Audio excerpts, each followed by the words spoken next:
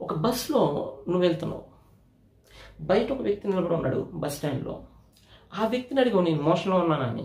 Obviously ఆ వ్యక్తి ఏం చెప్తాడు, అవును నువ్వు మోషన్లో ఉన్నావు, బండి మీద ఉన్నారా, వెళ్ళిపోతున్నావు అని చెప్తాడు. కానీ నీ పక్క సీట్లో కూర్చున్న వ్యక్తిని నువ్వు అడిగావు అనుకో, నేను కదులుతున్నాను మాస్టారు అని. అటు కిందకి పైకి చూసి నువ్వెక్కడ కదులుతున్నావు, ఇందాక నుంచి నా పక్కనే కదా తగలడ్డావు అంటాడు.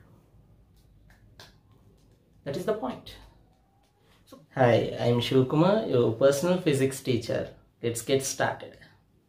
మనం యూట్యూబ్లో చూస్తే హిందీలో మనకి ఫిజిక్స్ వీడియోస్ ఉంటాయి, ఇంటర్మీడియట్ ఫిజిక్స్, ఐఐటి జేఈ, నీట్కి సంబంధించిన వీడియోస్ ఉంటాయి. కానీ తెలుగులో అనేవి చాలా తక్కువ లేవని చెప్పచ్చు. సో తెలుగులో physics, IIT JEE, neat, intermediate ఈ వీడియోస్ చేద్దామని ఈ ఛానల్ స్టార్ట్ చేయడం ఒక మెయిన్ ఉద్దేశం. తెలుగులో కమ్యూనికేట్ చేస్తే, మన మదర్ టంగ్లో కమ్యూనికేట్ చేస్తే సబ్జెక్ట్ ఇంకా బాగా కనెక్ట్ అవ్వచ్చు అనే ఉద్దేశంతో ఈ ఛానల్ స్టార్ట్ చేయడం జరిగింది. ఇక సబ్జెక్ట్లోకి వెళ్తే ఫస్ట్ ఇయర్కి వచ్చేసి మనకి ఫస్ట్ ఇయర్ ఇంటర్మీడియట్ ఫిజిక్స్కి వచ్చేసి మనకి 2 పార్ట్స్ అని చెప్పచ్చు. ఒకటి మెకానిక్స్ పార్ట్, ఒకటి heat and thermodynamics part. So heat and thermodynamics part పక్కన పెడితే, సో మనం ఫస్ట్ కాన్సన్ట్రేట్ చేయాల్సింది మెకానిక్స్ పార్ట్ మీద. సో ఈ మెకానిక్స్ ఏంటి అని మనం చూస్తే, it's nothing but study of motion. అంటే ఏదైనా ఒక వస్తువు మోషన్లో ఉంటే దాని గురించి నేర్చుకోవడం, దాని గురించి తెలుసుకోవడం మనం మెకానిక్స్ అని చెప్పచ్చు. So it's a branch of physics which deals with the motion of the bodies. So it's as simple as that. ఒక బాడీ మోషన్లో ఉంటే దాని గురించి, దాని మీద ప్రశ్నలు వేయడానికి, అది ఎంత వెలాసిటీతో వెళ్తుంది, ఇంత వెలాసిటీతో వెళ్తే అది ఎక్కడికి చేరుకుంటుంది, అది ఎలా వెళ్తుంది, దాని పాత్ ఏంటి, ఈ విషయాలన్నీ కూడా మనం తెలుసుకోవచ్చు. దీని గురించి మొత్తం స్టడీ చేయడానికి మనం మెకానిక్స్ అంటాం. సో ఈ మెకానిక్స్లో మనకు మళ్ళా 2 టైప్స్ ఉంటాయి, కైనమెటిక్స్ అండ్ డైనమిక్స్. మరి కైనమెటిక్స్ అంటే ఏంటి, డైనమిక్స్ అంటే ఏంటి అని మనం చూస్తే, కైనమెటిక్స్ అంటే it is also study of motion but without considering the cause. We do not consider the cause while you are studying the motion. అంటే మోషన్ గురించి చదువుతూ ఉంటావు కానీ కాజ్ గురించి పట్టించుకో. అంటే ఫర్ ఎగ్జాంపుల్ ఒక ఎలిఫెంట్ తీసుకున్నాను, దాన్ని విసిరేసాను, గాలి విసిరేస్తే ఇలా పారాబోలిక్ పాత్ వెళ్ళి అక్కడెక్కడో ల్యాండ్ అయింది. ఇక నువ్వేం అడగచ్చు అంటే, ఎంత వెలాసిటీతో మనం వేసాం, అప్పుడు ఏ పాత్లో వెళ్తుంది, ఎంతసేపటికి అది రీచ్ అవుతుంది, ఎంత దూరంలో రీచ్ అవుతుంది, ఈ ప్రశ్నలన్నీ నువ్వు అడగచ్చు. కానీ అదేంటి సార్, ఎలిఫెంట్ని ఎలా విసురుతావు, ఎంత ఫోర్స్తో విసురుతావు, ఎంత ఫోర్స్ కావాలి, ఇలాంటి క్వశ్చన్ అడుగు. అంటే you do not see the cause, you do not want to see the cause, you just concentrate on the motion. Body మోషన్లో ఉంది అంతే, ఆ మోషన్ గురించి మనం చూస్తాం. అలా కాకుండా డైనమిక్స్కి వెళ్ళాము, డైనమిక్స్లో we see the cause, what is the cause of the motion అని చూస్తాం. అంటే వి include the force in it. ఇక్కడ ఫోర్స్ గురించి మనం మాట్లాడడం కైనమెటిక్స్. ఎందుకలా అంటే టు సింప్లిఫై అవర్ లైఫ్. ఇప్పుడు సైన్స్ అనేది ఎప్పుడు కూడా మన లైఫ్ని సింప్లిఫై చేయడానికి ట్రై చేస్తూ ఉంటుంది. సో మనం ఈ ఎక్స్ట్రాస్ ఏవైతే ఉన్నాయో అవి తీసేసి ఒక్కొక్కటి స్టెప్ బై స్టెప్ నేర్చుకోవడం కోసం ఈ విధంగా మనం పార్ట్స్ చేసుకున్నాం అంతే. ఇప్పుడు కైనమెటిక్స్లో వచ్చేసి మనం ఫోర్స్ అనే కాన్సెప్ట్నే ముట్టుకోం, just we concentrate on motion. అది మూవ్ అవుతుంది, ఎంత వెలాసిటీతో మూవ్ అవుతుంది, ఎప్పటికి ఎంత వెలాసిటీ అవుతుంది, ఎంత యాక్సలరేషన్తో వెళ్తుంది, ఎంత దూరం వెళ్తుంది, ఇవన్నీ కూడా మనం కాన్సన్ట్రేట్ చేస్తాం. కానీ దాని కాజ్ అంటే దాని మీద ఫోర్స్ ఏంటి అనేది మనం ఆలోచించాం. దాని యాక్సలరేషన్ ఏంటి, దాని వెలాసిటీ ఏంటి, ఇవన్నీ కూడా మనం చూస్తాం అన్నమాట.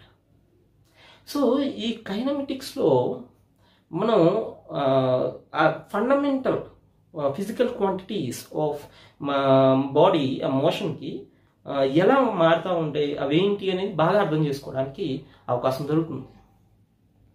ఇప్పుడు ఇందులో ఈ కైనమెటిక్స్లో మనకి జనరల్గా మన చుట్టూ జరిగే మోషన్ ఏంటి అంటే 3 డైమెన్షన్లో జరుగుతుంది అంతే కదా. సో మనం XY యాక్సిస్లో కదులుతాం, Y యాక్సిస్లో కదులుతాం, Z యాక్సిస్లో కదులుతాం. So all 3 డైమెన్షన్స్లో మనం కదులుతాం. సో ఇంకా దాన్ని సింప్లిఫై చేయడం కోసం మనం దీంతో స్టార్ట్ చేస్తాం అంటే ఓన్లీ 1 డైమెన్షన్ మోషన్. అందుకే మీకు ఫస్ట్ చాప్టర్ మనం మోషన్ ఈజ్ స్ట్రైట్ లైన్తో స్టార్ట్ చేస్తాం. దానివల్ల ఏమవుతుందంటే we are కన్స్ట్రైనింగ్ hour motion to only 1 single line.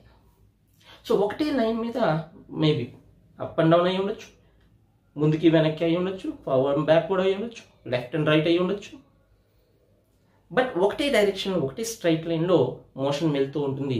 ఆ మోషన్ గురించి మనం స్టడీ చేయడానికి ఈ motion is straight line chapter వాడుకుంటాం. అంటే we start with 1 dimension and then we go for 2 dimension. So అలా step by step tiny steps ద్వారా మనం నేర్చుకోవడం వల్ల ఫిజిక్స్ చాలా ఈజీ అయిపోతుంది అనమాట. అందుకే పిల్లలు కూడా చాలా ఈజీగా ఫీల్ అవుతారు ఫిజిక్స్, ఎందుకంటే everyday you learn a tiny step and at the end you build a castle. So అందుకని చెప్పేసి మనకి ఫిజిక్స్ అంత ఈజీగా అనిపిస్తుంది. సో మోషన్ని స్ట్రైట్ లైన్ నేర్చుకోవడం ద్వారా మనం కొన్ని ఫిజికల్ క్వాంటిటీస్, అంటే మోషన్కి సంబంధించిన కొన్ని ఫిజికల్ క్వాంటిటీస్ మీద ఎక్కువ కాన్సన్ట్రేట్ చేయడానికి వీలుంటుంది అనమాట. So to start the chapter we need to define what actually motion is.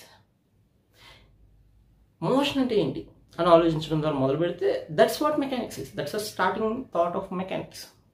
Motion అంటే ఏంటి, ఒక బాడీ మోషన్ ఉందని ఎప్పుడు అంటాం.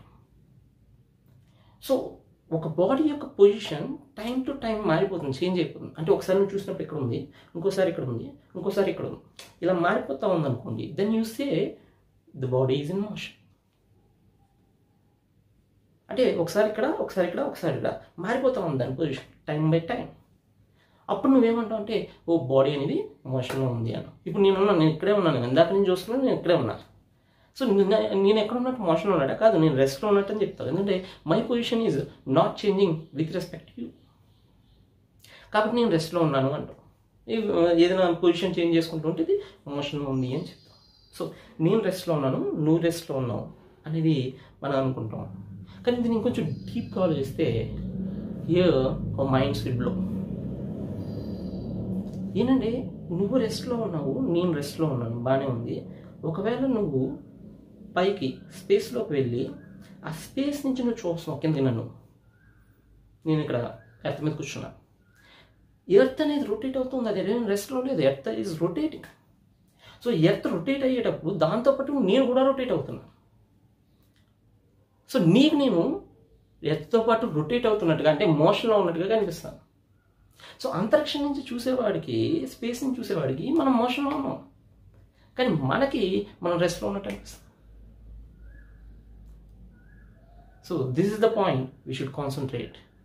అండ్ ఫర్ సింపుల్ ఎగ్జాంపుల్, ఇంకొక ఎగ్జాంపుల్ తీసుకుందాం. ఒక బస్లో నువ్వు వెళ్తున్నావు, బయట ఒక వ్యక్తి నిలబడి ఉన్నాడు బస్ స్టాండ్లో. ఆ వ్యక్తిని అడిగావు నేను మోషన్లో ఉన్నానని. ఆబ్వియస్లీ ఆ వ్యక్తి ఏం చెప్తాడు, అవును నువ్వు మోషన్లో ఉన్నావు, బండి మీద ఉన్నారా, వెళ్ళిపోతున్నావు అని చెప్తాడు. కానీ నీ పక్క సీట్లో కూర్చున్న వ్యక్తిని నువ్వు అడిగావనుకో, నేను కదులుతున్నాను మాస్టారు అని, అటు కిందకి పైకి చూసి నువ్వెక్కడ కదులుతున్నావు, ఇందాక నుంచి నా పక్కనే కదా తగలడ్డావు అంటాడు. That is the point. So బయట ఉన్నవాడికి నువ్వు మోషన్లో ఉన్నావు, కానీ నీ పక్కన ఉన్నవాడికి నువ్వు మోషన్లో లేవు. సో మోషన్ అనేది పర్స్పెక్టివ్ ద్వారా మారిపోతూ ఉంటుంది. So there is no absolute motion because there is no absolute frame of reference. ఒక రిఫరెన్స్ పాయింట్ తీసుకుని నువ్వు ఒక మోషన్ని చెప్పాలి.